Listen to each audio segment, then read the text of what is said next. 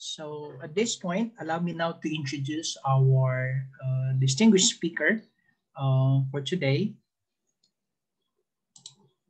I made some notes, so allow me to introduce to you our speaker. So Brother Carlito M. Gaspar, PhD, CSSR, or simply Brother Carl to his colleagues and friends, was born on June 8, 1947 in Davao City.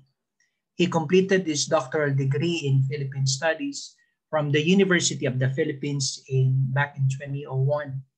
He is a postgraduate of Master of Science in Economics from Asian Social Institute in Manila, 1971, and a graduate of Bachelor of Arts in Sociology from the Ateneo de Davao University in 1967. He is a son of a bus driver who graduated valedictorian of high school class 1963 at the Holy Cross College of Digos, now called as Cor Jesus College, whose batchmates include another son of a bus driver, Jesus Dureza. Sounds familiar, no? First honorable mention, and a son of a governor of Davao, Rodrigo Duterte. So Dureza and Duterte became lawyers, while Gaspar took up sociology at the Ateneo de Davao College, class 1967, and pursued a master's degree in economics at the Asian Social Institute in 1970. Their paths would cross again under martial law, with Brother Gaspar as a political detainee, Dureza as one of his lawyers, and Duterte as a government prosecutor. So Brother Carl was a victim of Marcos dictatorship. He was arrested on September 23, 1972 and placed under house arrest for 3 months. Then he was arrested and imprisoned overnight in Lake Cebu in South Cotabato in 1974. Detained for 22 months at Davao Metro Discom Stockade, acquitted by the Regional Trial Court and released in February 1985. It was then when Carl joined the Congregation of the Most Holy Redeemer, the Redemptorists, as a religious brother. As a religious brother, Brother Carl is also a poet, songwriter, a professor, a prolific book writer, especially about the indigenous peoples. He is described most by his colleagues as a man with spirituality that embraces the poor and oppressed. Once asked, why not become a priest? He says, being a brother has always been my first choice. The choice of a brother are much better and wider than becoming a priest. I also wanted a greater sense of freedom and not be confined to doing parish work or maintaining sacramental duties. I could be a professor, a non-government organization worker, do grassroots work among the poor, and be a journalist, among others. Unquote. As a writer, he got so many works. No, I wasn't able to fill up those things here. There's so many. Brother Carl has authored the books, including novels in Cebuano, in English, and contributed a number of articles and essays to various publications. Brother Carl has received prestigious award for his remarkable works on spirituality and indigenous cultures, including the Jaime Cardinal Sin Catholic Book Awards for Best Book in Ministry and Best Book in Spirituality in 2015. In 2012, he received the 31st National Book Award in Social Sciences for his book, Manobo Dreams in Arakan, A People's Struggle to Keep Their Homeland, University of Hawaii Press in 2011. A scholar cum activist's account of Mindanao's history and struggle over the Lumod's ancestral lands, aside from being a columnist for Minda News in Sojourners Views and Panau Lantau, he has contributed articles and essays on Mindanao to various publications, in the Philippines and abroad. He was bestowed the Gawad de Bawenio Award by Sunstar Davao to recognize his true authority on life's purpose and spirituality. With books published, namely A Hundred Years of Gratitude, Oh Susanna, The Untold Stories of Marshall in Davao, and Desperately Seeking God's Saving Action, Yolanda Survivors, Hope Beyond Breaking Lamentations, his work now range from history books on Davao and Mindanao to stories of martial law and to climate change adaptation. In recent years, Brother Carl is also a lecturer, resource person, evaluator, a consultant of various educational institutions, church, and non-governmental organizations with several awards and citations. Just to cite a few, he received a Lifetime Achievement Award from the Asian Catholic Communicators Incorporated back in 2017 as a champion of indigenous peoples' cultural and resource rights. In same year, he was also awarded, or his contribution were recognized to Filipino theology by the Catholic Theological Society of the Philippines. He was also given the Doctor of Humanities honoris causa by the Xavier University Ateneo de Cagayan for his extensive, excellent work as an aspiring theologian, interfaith scholar, multi-awarded writer, and a Mindanaoan artist in pursuit of justice, peace, and integrity of creation for his outstanding contributions to develop work and social sciences in the country. Another award is the Gawad de Bawenio Award by the Sunstar I mentioned earlier. Being a church worker and a respected anthropologist, artist, and peace advocate in Mindanao.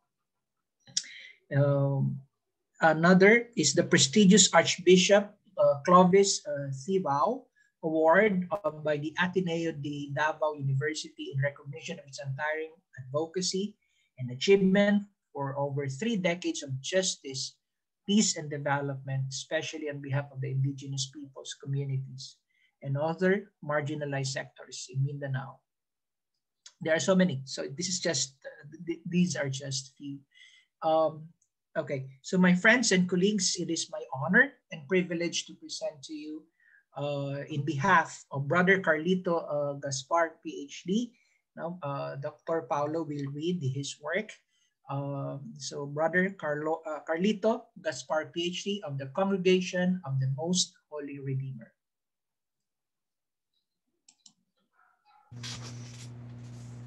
All right. I'm not sure if I'm being heard.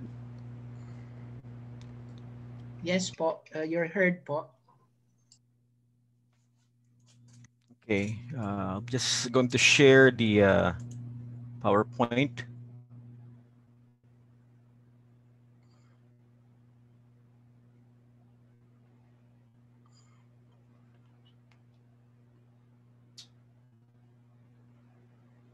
All right. Can you see the PowerPoint? Yes po, Doc. All right. I'm not going to open my camera anymore because I'm just reading in behalf of Brother Carl. Um, he would like to extend his apologies because at the moment he's having problems with connecting, uh, and I don't know if the problem is with Zoom or the internet. But hopefully he would be able to join us later in the Q&A. So on behalf of Brother Carl, I'd like to also I'd like to express my apologies.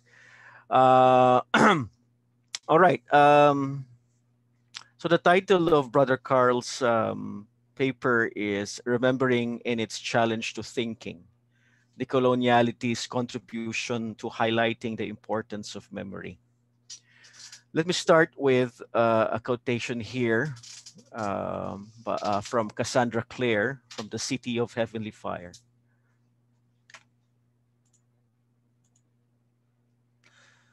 We are all the pieces of what we remember. We hold in ourselves the hopes and fears of those who love us. As long as there is love and memory, there is no true loss. Since time immemorial, our ancestors, whose origins arose out of Africa and wandered across Asia towards what is now our archipelago, always relied on memory. Through wisdom accumulated through life experiences, without benefit of the capacity to read and write or to theorize thoughts and concepts.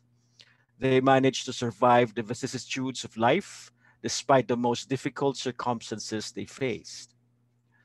Discovering the various ways of moving across vast seas where land bridges no longer afforded convenience of travel, they relied on their memory in locating the placement of the stars of heaven that guided them in their perilous journeys.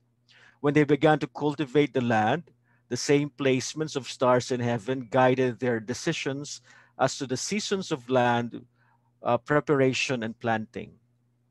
To show deep respect for their dead, with the assurance that they will always be remembered, indigenous peoples conduct elaborate rituals as the dead are buried. Today, cultures such as the Philippines, such,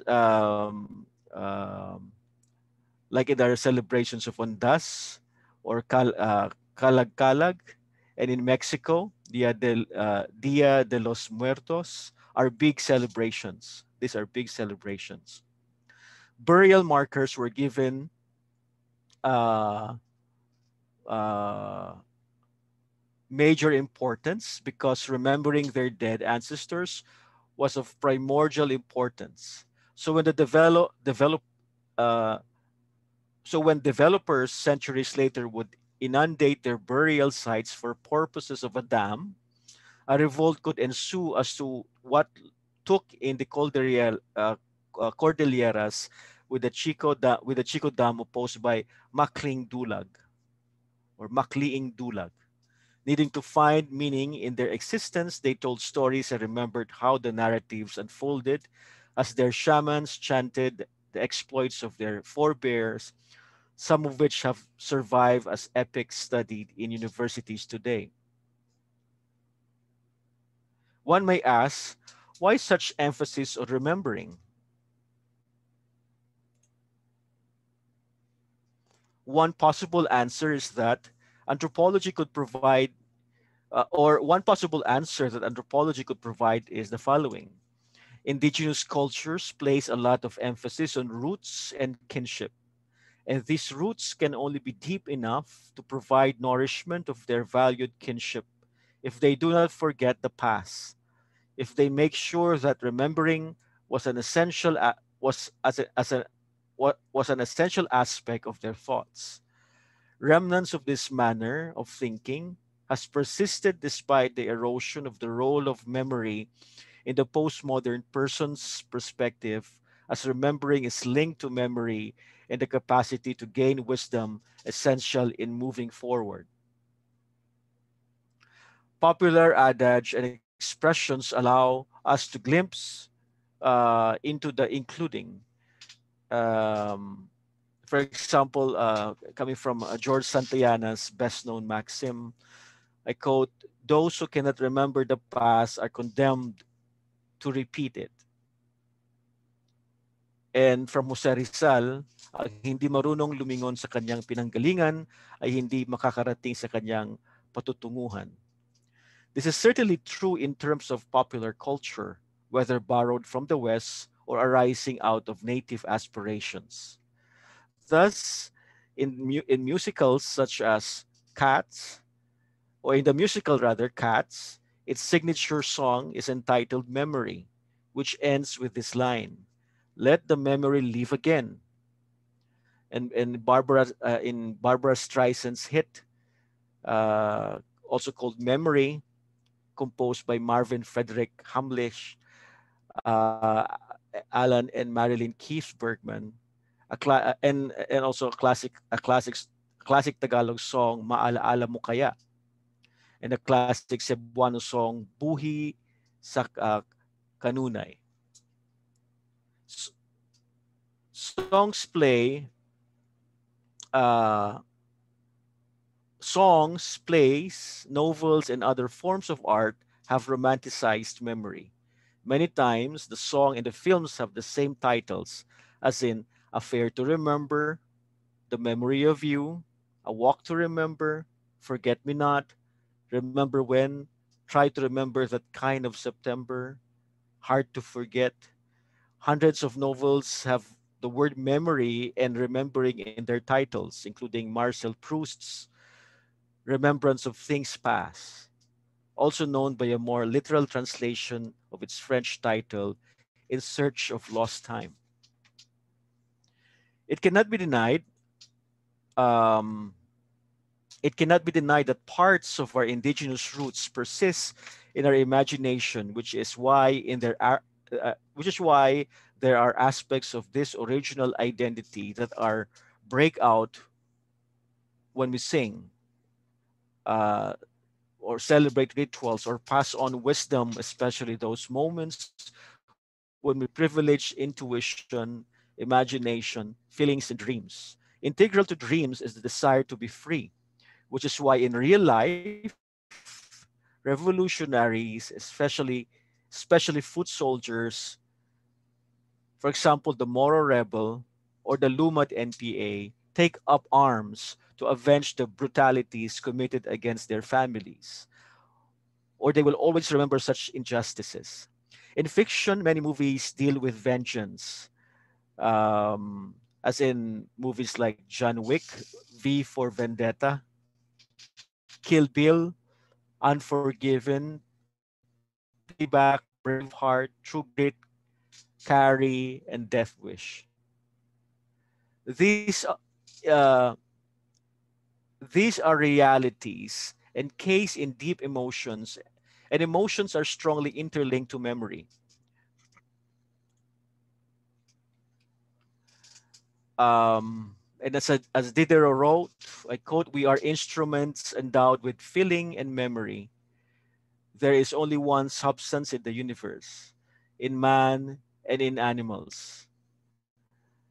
End of quote. Among believers of faith of traditions, remembrance is key to worship. For Christians, a key moment both in the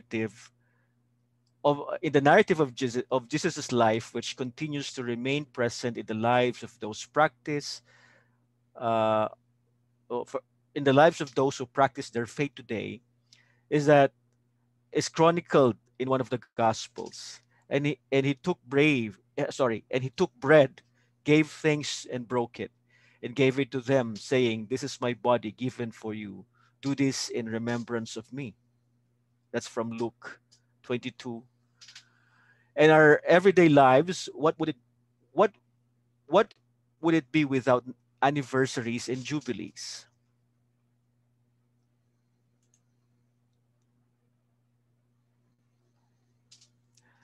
Understanding memory. Memory is very much part of humanity's mythologies.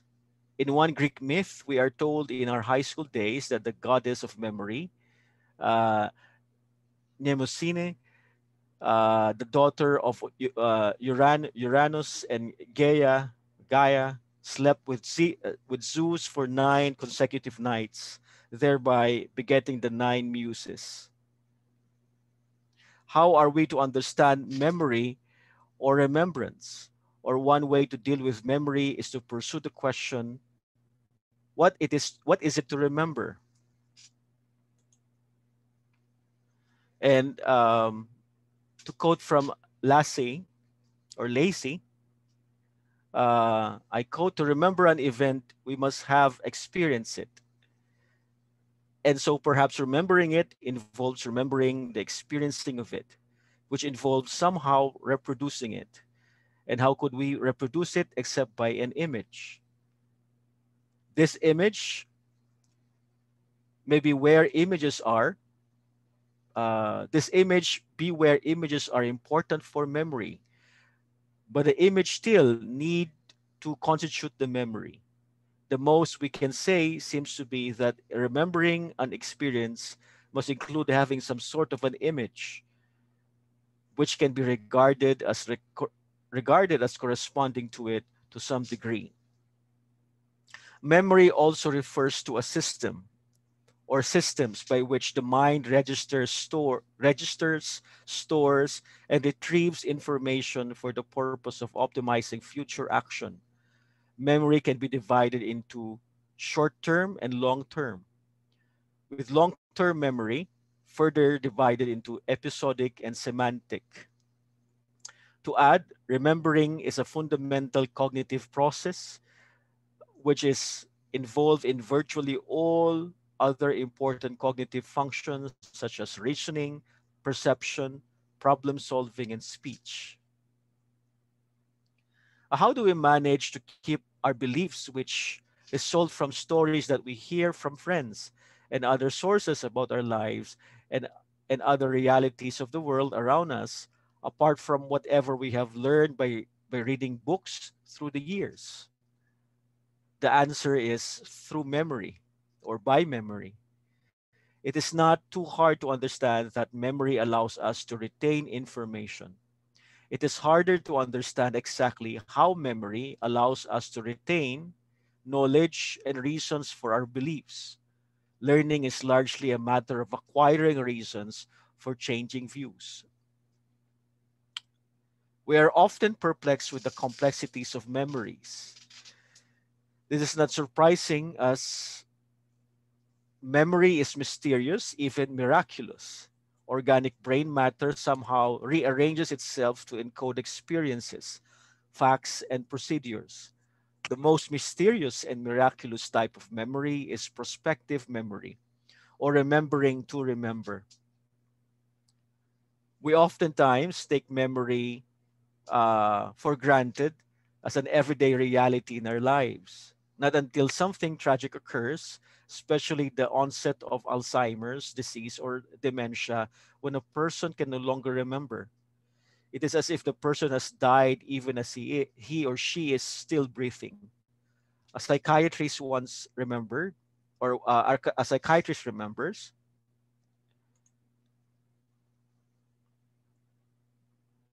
I am often asked to uh, assess people with dementia, making me all too aware of the importance of memory to daily life. To live without memory is to live in a perpetual present without past and without future, going through the same thoughts, the same questions, the same fears over and over and over again. Without any memory at all, it would be impossible to speak, to read, learn, find one's way, make decisions, identity, or use objects, cook, wash, dress, and develop and maintain human relationships. More fundamentally, it would be impossible to know anything, and therefore to reason, and therefore to reason. Reasoning being the process of extracting knowledge out of knowledge. If there's no memory, it would be impossible to build upon anything to build upon anything or engage in any form of sustained goal directed activity. Neither would there be art or science, no craft nor or culture, and no meaning either. When we are lonely, feeling disconnected, and life has become meaningless, we often resort to nostalgia and sentimentality of the past. This was certainly true for many people during the pandemic. For revisiting the past can lend us much needed context, perspective, and direction, reminding and reassuring us that that our life is not as banal as it might seem, that it is rooted in narrative, and that there have been meaningful moments of memories. But if we consider today's decision-making process, does does memory prominently figure in such processes in both the economic and political realms of our society? Today, especially in the corridors of power, that is in corporate boardrooms and political institutions like our local and national legislative and executive branches of government, as well as in academic and media institutions academic and media institutions, very few of our decisions are based on remembering and or tapping into memory. When we gather uh, when we gather together to think how to solve social and ecological issues, how do we go about discussing the various strategies in responding to these? Like the indigenous peoples of yore, do we seek the counsel of the elders, who presumably are the ones that have the repository of wisdom, as much as we raise our eyes to the heavens to seek help from the higher powers? Are these decisions guided as we remember that kinship demands that when decisions are made, these are for the good of all and not just to benefit a few? But look at how our society operates these days in regard to who are consulted. Of course, those with the power as constituted by those with capital, either political, economic, social, or symbolic capital. And is the common good the main criteria, or to further the accumulation of power?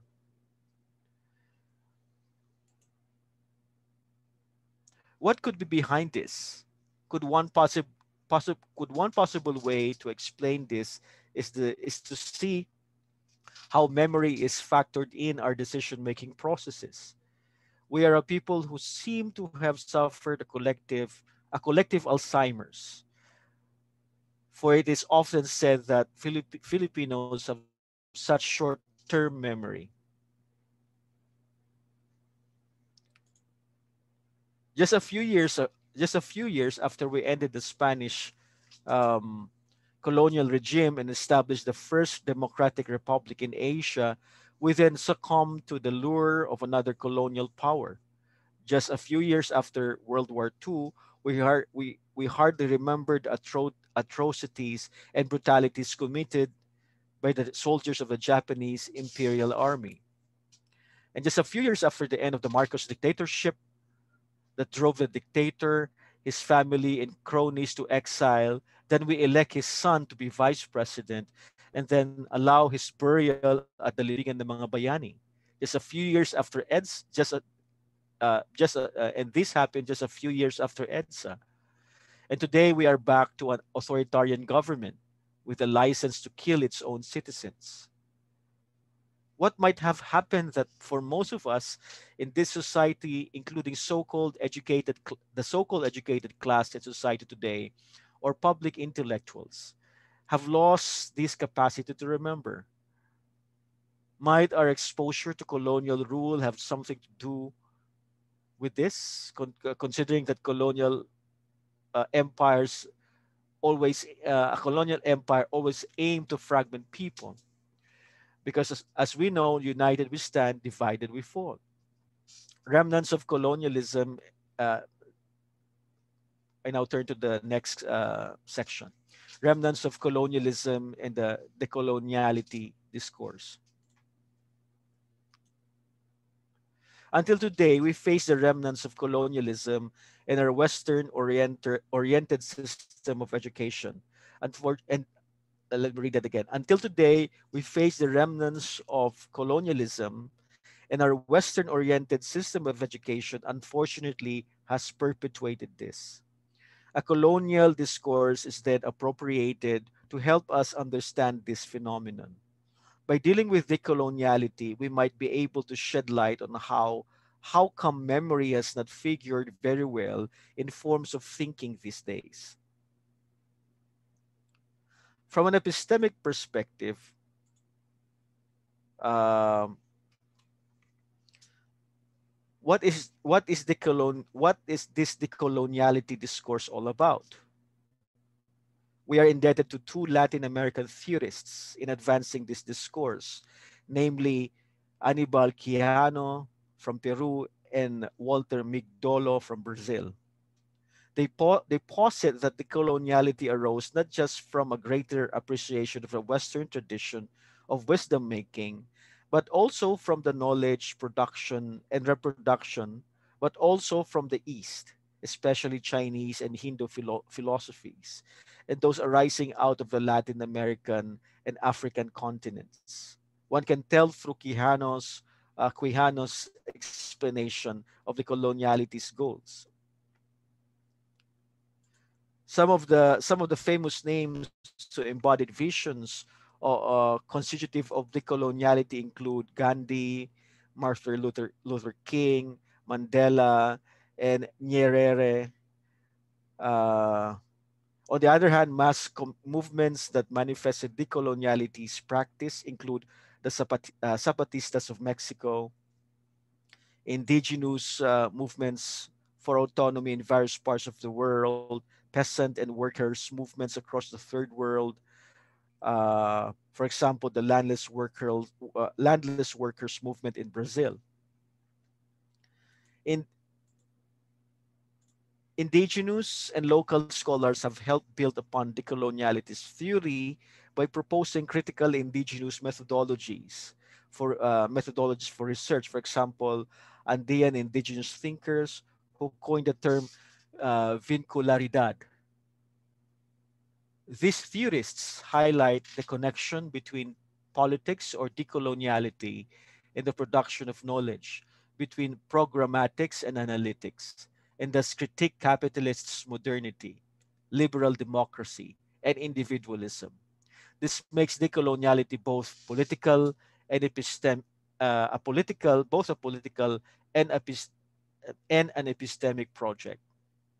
We do not really have the time to dwell into these into the details of decoloniality, except to lay down some of the general features as to why this theoretical frame might help cement the proposition that indeed remembering and thinking are directly intertwined. This is of course contrary to some philosophical presuppositions with the skeptical view of remembering as having epistemic value in philosophy. Migdolo helps us explain this discourse. He says decoloniality or decolonialism is a school of thought used principally by an emerging Latin American movement, which focuses on untangling the production of knowledge from what they claim is a primarily Eurocentric episteme. It critiques the perceived universality of Western knowledge and the superiority of Western culture. The colonial perspectives see this hegemony as the basis of Western knowledge.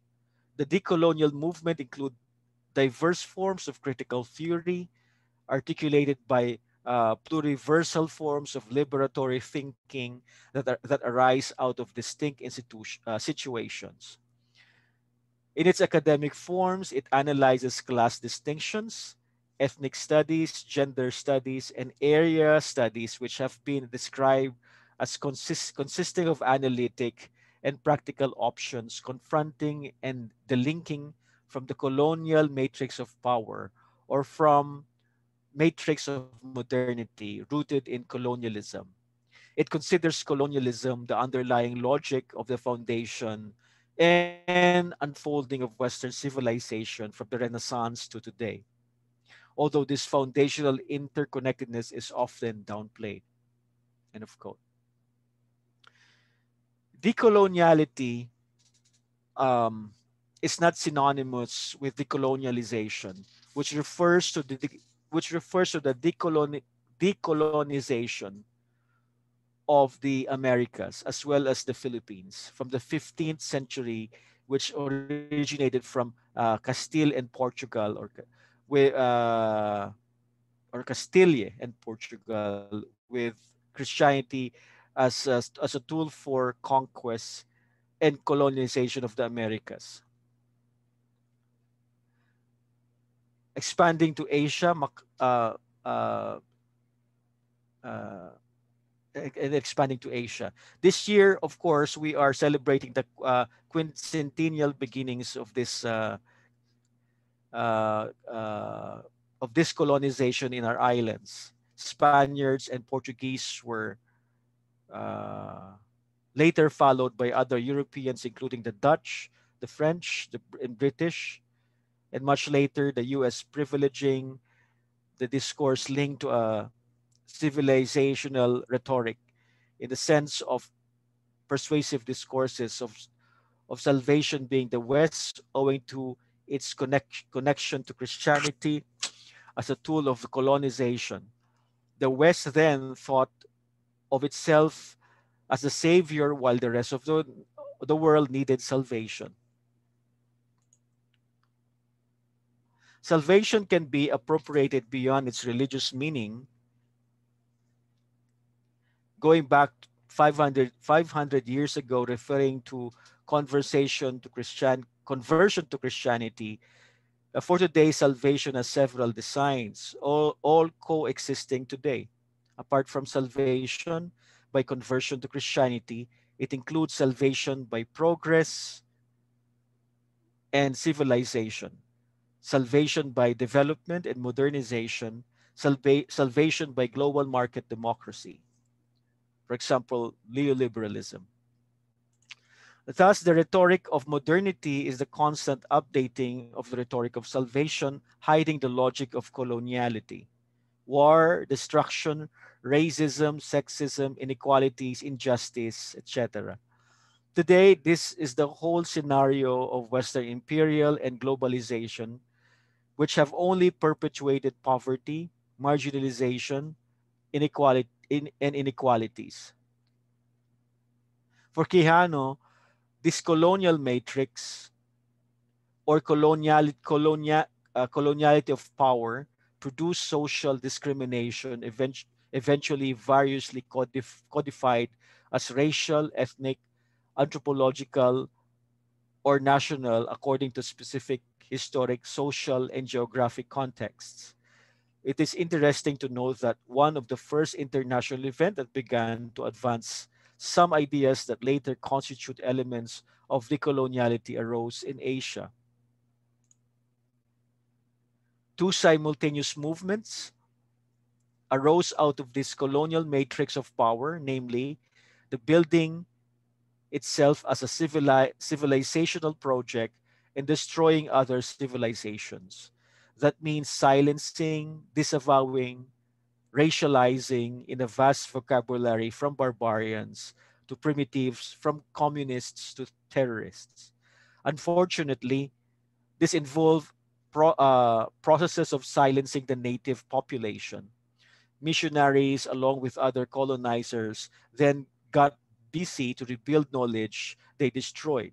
Officers of the monarchic state to establish governance following their European models, and merchants who built a capitalist economy over the destroyed and silenced economy of communal reciprocity.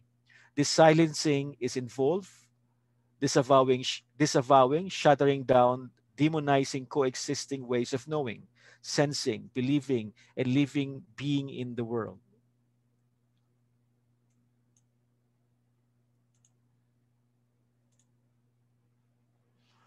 What helped legitimize this was the introduction of Christian theology and the transplant of the Renaissance university to the New World. An acculturation process was then put in place as Christians managed to install, by military force, institutional settlements, actors in those institutions, and languages, Spanish and Portuguese grounded in Greek and Latin. Their world sense and worldview, or cosmosense and cosmovision, over the coexisting ones.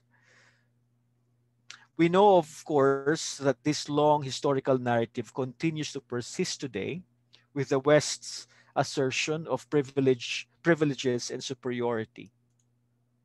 Various terms have arisen to label decoloniality, including a form of epistemic disobedience, epistemic delinking, and epistemic reconstruction.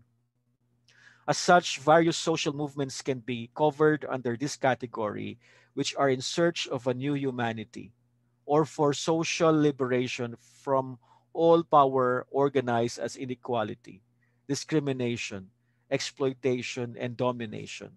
Requiring an epistemic reconstruction, this involves accepting the fact that the decolonization during the Cold War, which involved liberation struggles in the Third World, only led to the formation of nation states claiming sovereignty but still constituted by an elite. By the 1990s, it was clear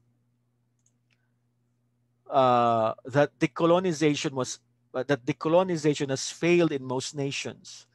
This can be gleaned from the persistence of patterns of colonial power as it is sustained both internally and vis-a-vis global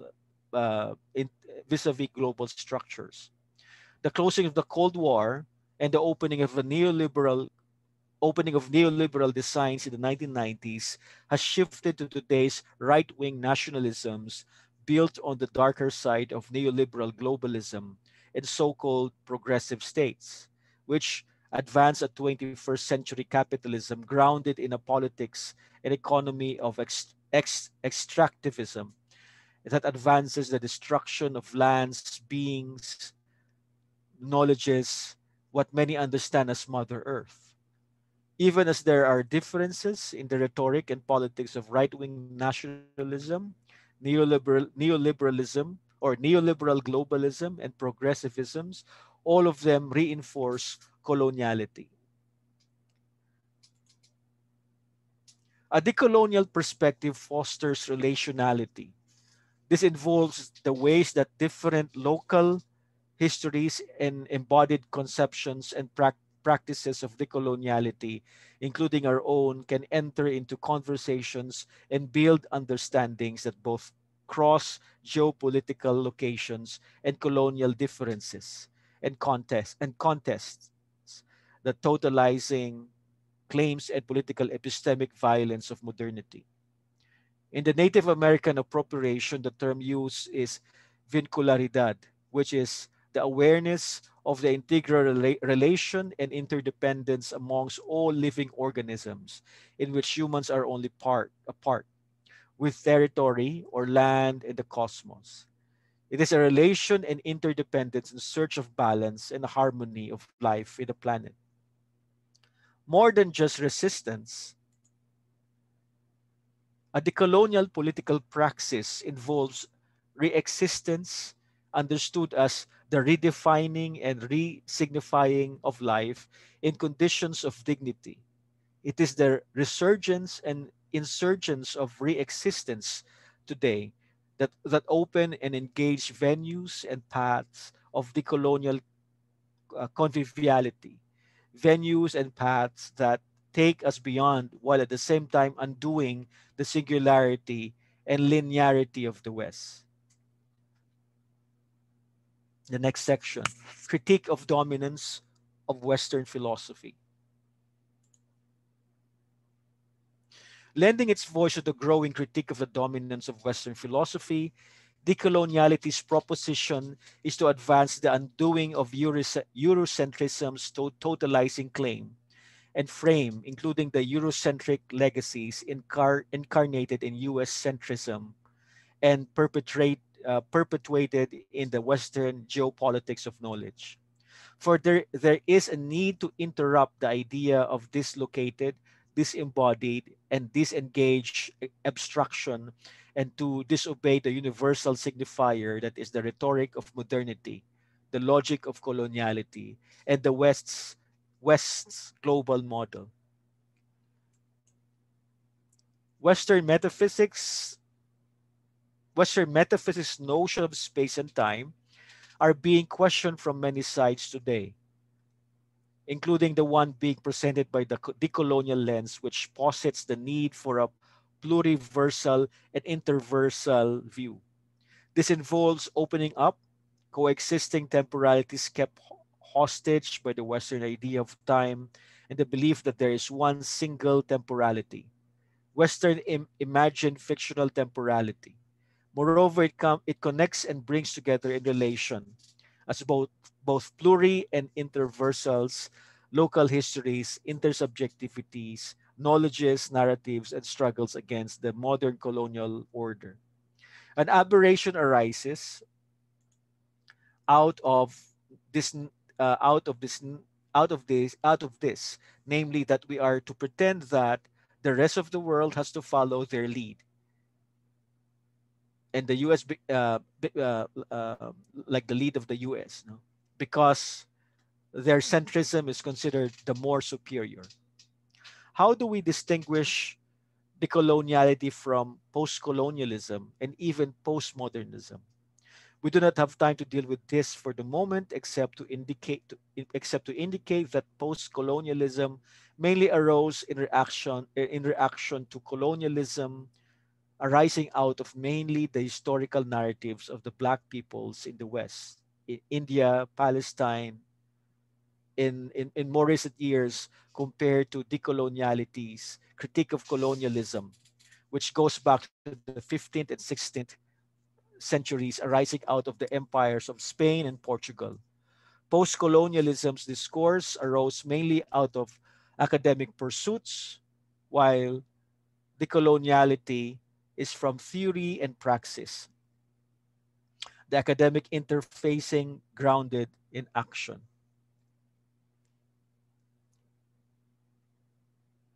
Next section: Other voices of critique. Up till today, critique of Western philosophy has persisted. Such a critiquing is not tantamount to rejecting Western thought, but neither can we succumb to the blind acceptance which could lead to a full surrender to North Atlantic fictions. Besides, within Western thought itself, uh, there have been there have always been internal critiques, Eurocentric critiques of Eurocentrism, so to speak. For example, Bartolome de las Casas in the 16th century and Karl Marx in the 19th century are clear examples. I refer to two main philosophers and their critique, namely Baghini and Van Norden. Despite the fact that the origins of Indian, Chinese, and ancient Greek philosophy, as well as Buddhism, can all be traced back to a period of roughly 300 years, beginning in the 18th century BC, and these early philosophies have shaped the different ways people worship, live, and think about the big questions that concern us all. Such philosophical traditions have often been ignored by Western philosophy. Despite the rich philosophical traditions when it comes to dealing with canonical texts, it is the Western philosophy that is privileged and thus studied in the academe. And this is presented as the universal philosophy, the ultimate inquiry into human understanding.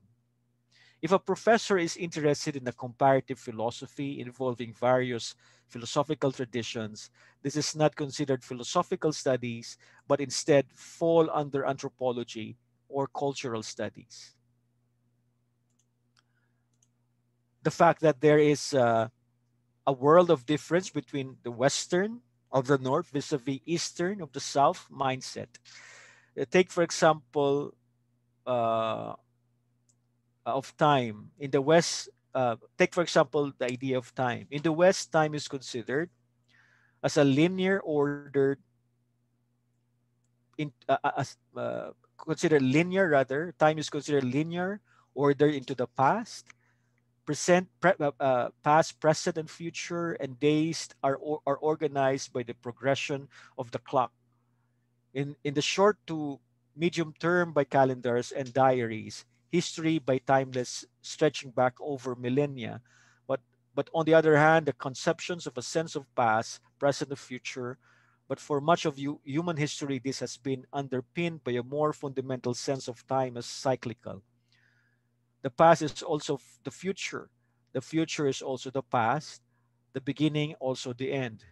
The dominance of linear time fits in with an eschatological worldview, a consequence of viewing time from a predominantly Christian or Western sense, in which all human history is building up to a final judgment, which posits that when God created the world, he began a story with a beginning, a middle, and an end.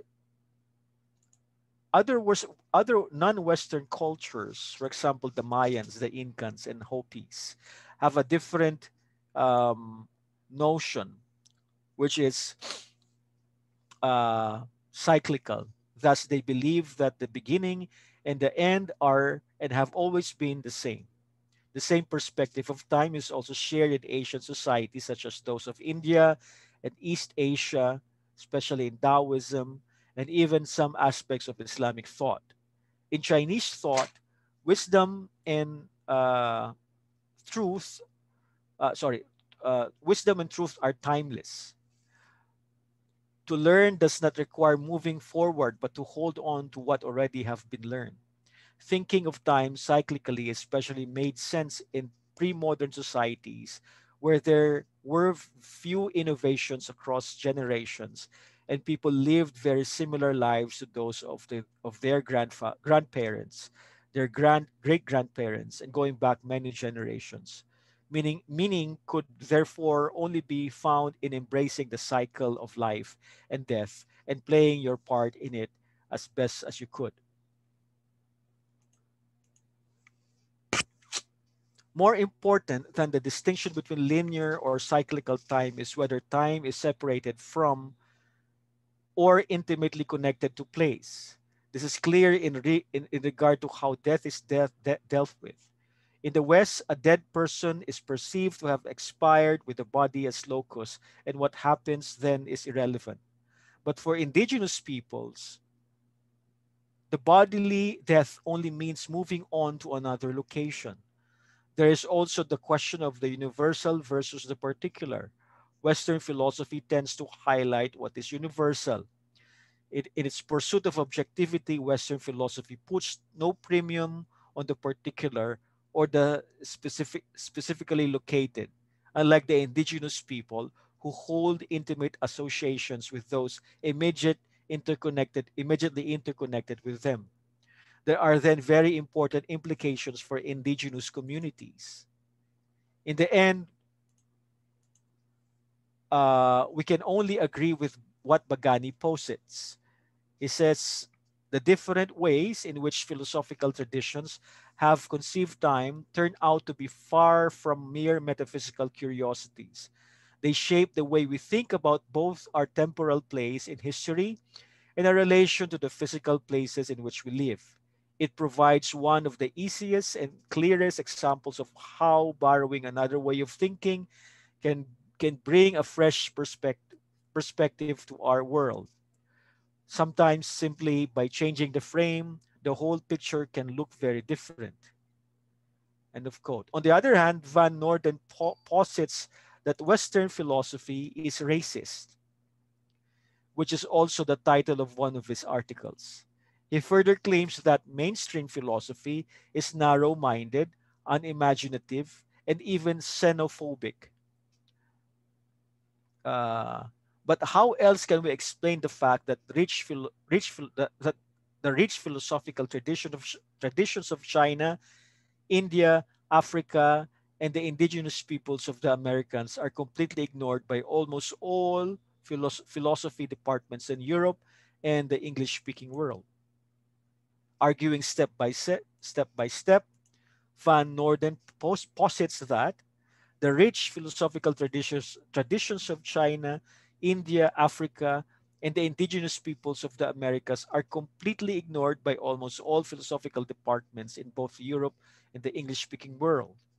Western philosophy used to be more open minded and cosmopolitan, especially including Leibniz, Wolff, and Francois Quesnay, all of whom took Chinese philosophy seriously. Kant, who was Eurocentric, xenophobic, and racist, is the most important figure in Western philosophy since the 18th century, and therefore his work has had a formative influence on all Western philosophy since then. He was also biased against women and the blind. Heidegger, Derrida, and more were xenophobe and racist.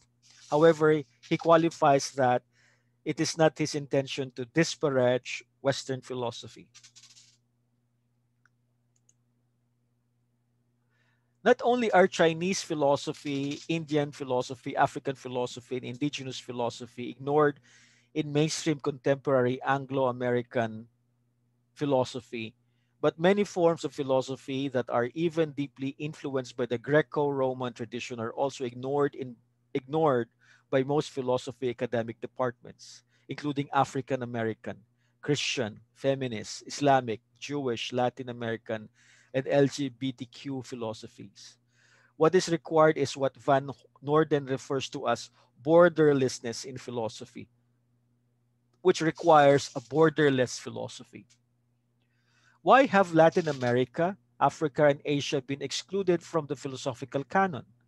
One explanation is that the confluence of one explanation is the confluence of interrelated factors. On the one hand, defenders of the philosophy of Immanuel Kant consciously rewrote the history of philosophy to make it appear that his critical idealism was the culmination toward which all earlier philosophy was groping, more or less successfully. On the other hand, European intellectuals held on to the belief of white racial superiority, which asserted that the non Caucasians did not have the capacity to develop philosophy. A consequence was then their exclusion from the canon. There are, however, some philosophers who will grudgingly state China and India might have their philosophy, but these pale in comparison with those of Europe. Such disparaging comments by Said's was critiqued by Said's Orientalism. As post-colonial but also decolonial orientation characterizes African philosophy that have arisen out of the continent's complex history of the field, which makes this philosophy not just an academic discipline. A political charge is at the heart of African philosophy because it arose from a criticism of the dehumanizing tendencies of European culture, which over the past centuries found expressions in slavery, colonial expansionism, and the still very present racial discrimination. Like the critical philosophy of race and post colonial theory, African philosophy maintains its acute social awareness and readiness for political militancy. At the same time, African philosophy transcends political statements and emancipatory rhetoric, both in its critical approach and its own specific content. In the course of its prolonged struggle for existence, it has subjected the very pillars of European intellectual achievements to a radical and rigorous critique. That's a quotation from Retofa. Constituted largely uh, to oppose a Eurocentric philosophical tradition, in its current form, it is as much European as it is African thought, but often done from an essentialist context. This essentialist thinking remains part of the heritage of African philosophy, and many African and Africanist philosophers have exerted themselves in challenging such clear cut binaries. Yet the undeniable asset of this history lies in the fact that African philosophy has, in this convoluted search for its own definition and identity, questioned all the hitherto largely unquestioned assumptions of European philosophy, or indeed philosophy as such, both as an intellectual practice and as a scholarly discipline. Among the items that African philosophy uh, would question in asserting in its voice include the nature of European philosophy, the idea of philosophy itself as a universal human activity, and the self-image of philosophy as a prejudice-free, ahistorical form of knowledge. While questioning its own origins, it also questions the origins of European philosophy, thus reversing the historical primacy of philosophical discourse. Consequently, of locating the origins of philosophical thought in Greece, it shifts this to ancient Egypt, another civilization on the border of the Mediterranean Sea, like the ancient Greece, but like ancient Greece, but rooted on African soil. There are also other elements which are questioned. Now, I think this is the last section of the paper, epistemology of memory. We can now look into how Western philosophy theorized on memory, specifically the epistemology of memory. We already indicated that memory has important cognitive functions such as reasoning, perception, problem solving, and speech. Because memory is a central component of the mind, it is not surprising that theorizing about memory is as old as philosophy itself. One can readily assume that memory occupies an important place in philosophy, as it plays a central role not just in the history of philosophy, but also in the philosophy of mind, in epistemology, and in ethics. Why endorse the epistemic theory of memory? A main reason is that it fits our ordinary uses of remembers and knows. He for is quoting from Friese or Fries. Uh, Remembering requires knowing just in case all of the following are true. Remembering requires believing. Remembering requires justification. That's justification, and remembering requires non-accidental truth. And we can argue one at the time that remembering does not indeed have these requirements, but a premise is usable in justifying inference only if believed. Remembering requires believing. But many early and mid 20th century epistemologies were worried about uh, this assumption. Why believe in memory has an important, maybe belief in memory has an important, or even any epistemic role. Since this question may invite skepticism, call it a skeptical question for simplicity. Satisfactorily answering this sort of skeptical question about memory is a fundamental epistemological problem. If memory has no epistemic role, then we have no reason to believe just about anything we ever learned or think we learned at any time in the past. What is what is what is more, memory appears to be involved not just in our retaining what we have learned, but in our very learning. Without memory, without memory, there is no understanding of what is testified. If memory has no epistemic role, then it is hard to see how we could even learn from testimony in the present. Memory seems similarly involved in intuition, reasoning, introspection, and perception. Accordingly, it is hard to see how we could learn from those sources of memory plays no plays no epistemic role. That most of our knowledge is in memory of at any particular time is a given. What is perhaps surprising, however, is the degree to which even our current conscious knowledge typically depends on memory. The nature of memory was hotly debated in the early modern period by British empiricists David Hume and John Locke, as well as by Bertrand Russell. The Scottish common sense realist Thomas Reid uh, then critique all of them. There were, however, antecedents. Traditionally, philosophers have linked memory to a storehouse or a recording device. In the Theaetetus, Plato claims that the mind is analogous to a wax tablet. To perceive is to make an impression on the tablet, leaving behind an exact image or representation of what has been perceived. Memory keeps the images, and forgetting is a matter of losing them. In the Confessions, Augustine says perception deposits images of objects into the storehouse of memory, and the process of recalling is the process of retrieving these deposits. Locke and Hume tell much the same story, as do many other philosophers up to the 20th century. Locke wondered about memory and its connection to the self. Locke believed that as continuity of consciousness and memory establish a self over time. Such views were debunked as psychology weighed in with new research suggesting that the relationship between memory and the self is even more complicated than that. It was in the field of psychology that also it was the field of psychology that also challenged the early philosophical theorizing on memory.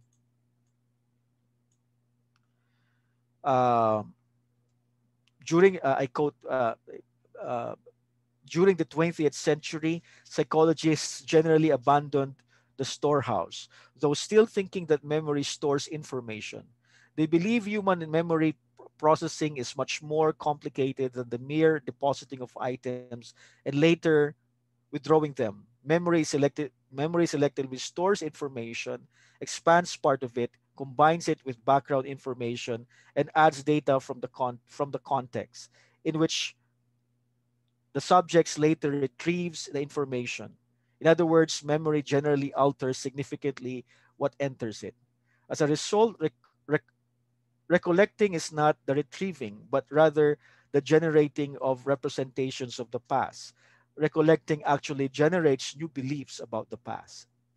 An aspect of the epistemology of memory would be the various categories. However, owing to time and space limitation, this cannot be dealt with here. Psychologists argue that memory and self can come apart. In schizophrenia and other dementias, someone can have memories but not take them to be their own. On the other hand, Alzheimer's patients without much remaining memory for events can still have a conviction that Alzheimer's is happening to them.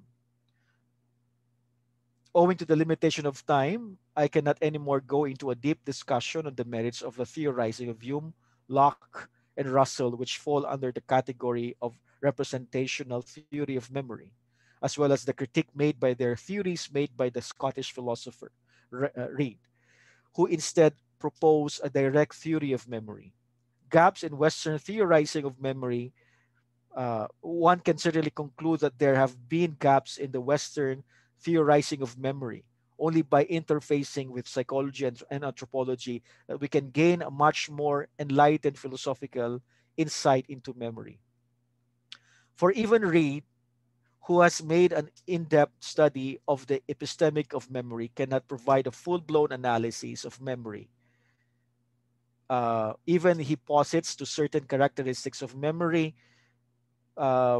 He seems to hold that it is in the end unanalyzable, and memory is unaccountable, meaning that it cannot be analyzed or reduced to component parts, or at least not over and above its characterization as direct knowledge of the past.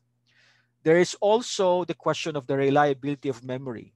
Epistemologists of all stripes will agree that the reliability of memory is crucial if there is to be memory knowledge. However, there is little doubt that within certain parameters, there can be evidence of the reliability of memory and of its reliability in particular situations and among particular groups. And memory is unreliable in other ways as well. So there's a way out of this dilemma as to how we can resolve the question as to the role of memory in the thinking process. As I have already proposed, decoloniality discourse might provide an alternative in regard to a knowledge production interlinking memory and thinking. Why is this possible with decoloniality? Oh, here are the reasons. Because theory and praxis are necessarily interrelated. For theory is doing and doing is thinking. This terrain is rooted in the praxis of living and in the idea of theory and as praxis and praxis and as theory and in the interdependence and continuous flow of movement of both. Of interest here is how those who leave the colonial difference think theory, theorize practice, and build, create, and enact concrete processes, struggles, and practices of resurgent and insurgent action and thought, including in the spheres of knowledge, territory, land, state, re- state, re-existences, and life itself. And on the other hand, the question is how this praxis interrupts and cracks the modern colonial capitalist heteropatriarchal metrics of matrices of power and advances other ways of being, thinking, knowing, theorizing, analyzing, feeling, acting, and living for us all. Otherwise, that is the colonial that is the decolonial form. An epistemic reconstitution takes place in many places and in many forms. Decolonial analytics and decolonial enactment are two sides of the same movement. Decolonial analysis is not a scholarly enterprise, although it may follow scholarly procedures. But disciplines are being used to advance political goals in all the domains of the colonial matrix of power: knowledge, politics, economy, subjectivity, gender, race, and nature. This reversal is a fundamental move to blur the lines separating theory and praxis, and scholarship and activism. If philosophy, in its broad sense, is to mean love of wisdom, as it pertains to an activity people undertake when they seek to understand fundamental truths about themselves, the world in which they live, and their relationships to the world and to each other, we can no longer be myopic in our view as to the coverage of such wisdom. A decoloniality insists we need as decoloniality insists, we need to recover the roots of our ancestors' wisdom embodied in their memories.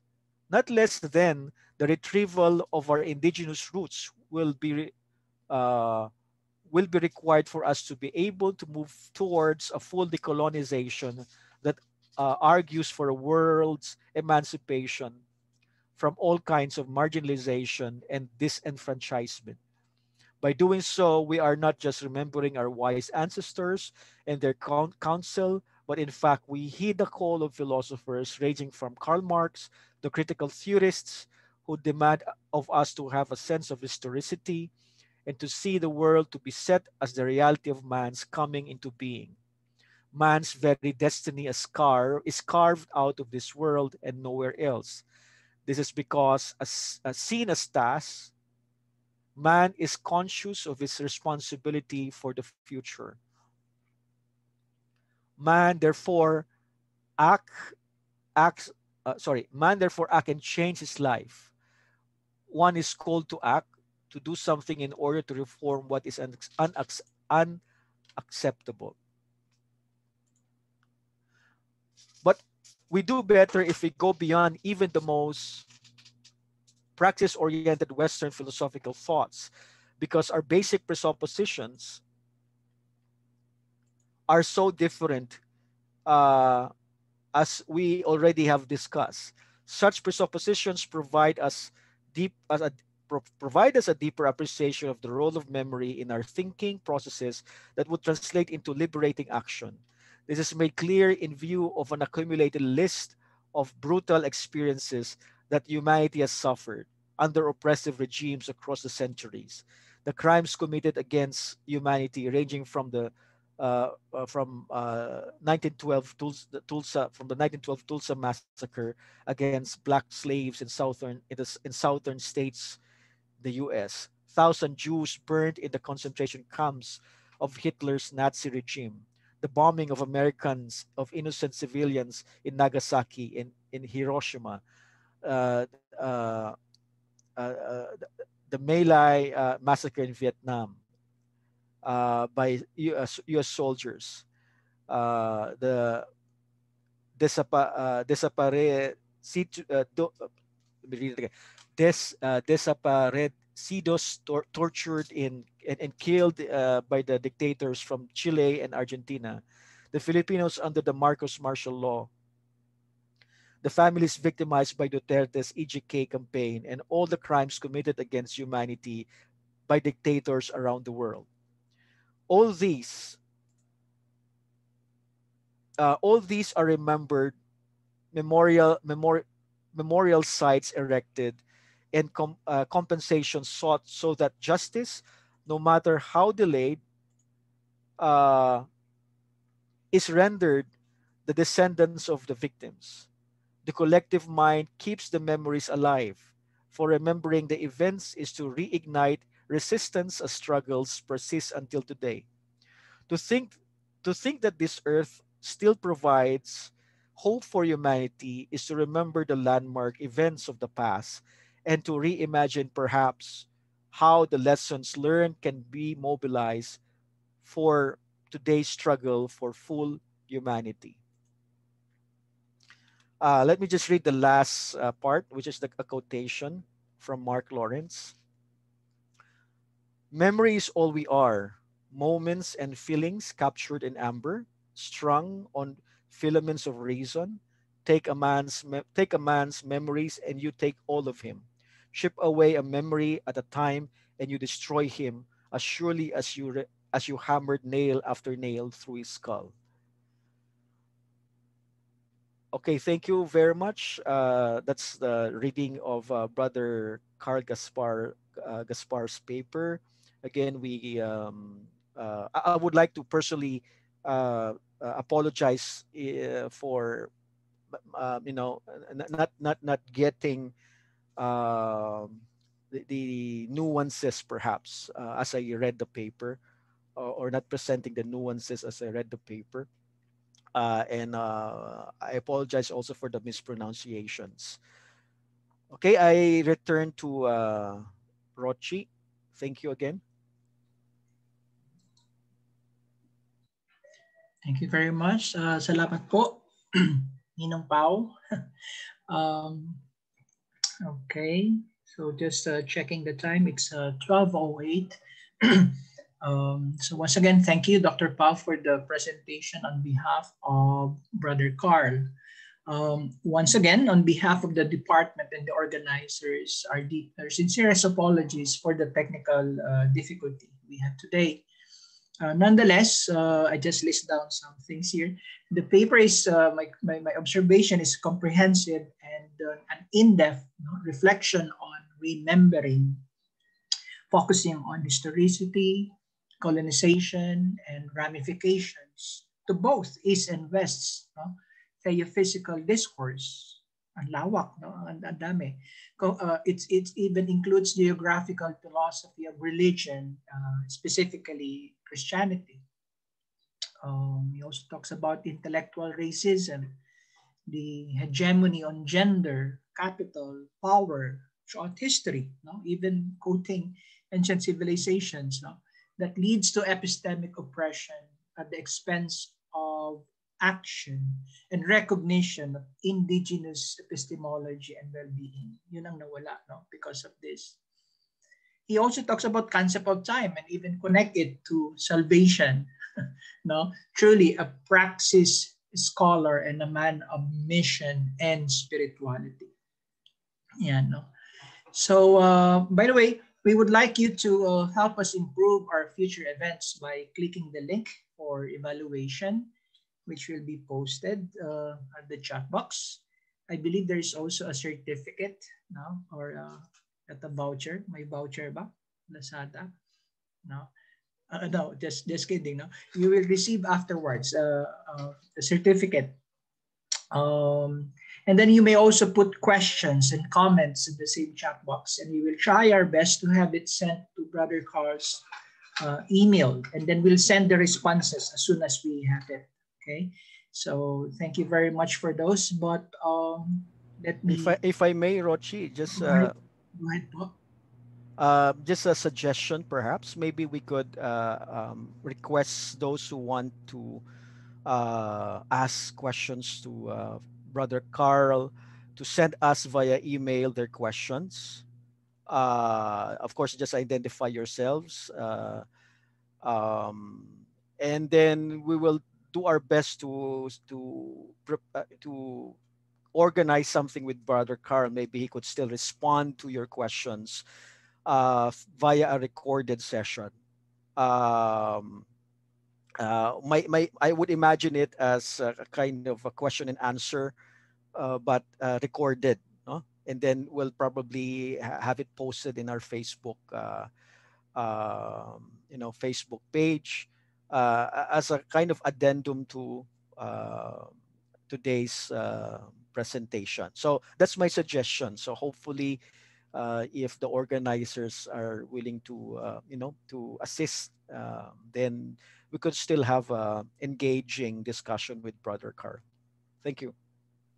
Thank you for that suggestion, Doc Pao. No? Siguro as early as now, organizers, maybe we can just put there we can put our email address where they will be sending those para at least organized. I don't know, perhaps a Google form, no, to gather all those questions so that we can have it sent to Brother Carl, consolidated, and then we'll have that recording suggestion of Doc Pao. But as of now, I think it's important if we will have there the questions.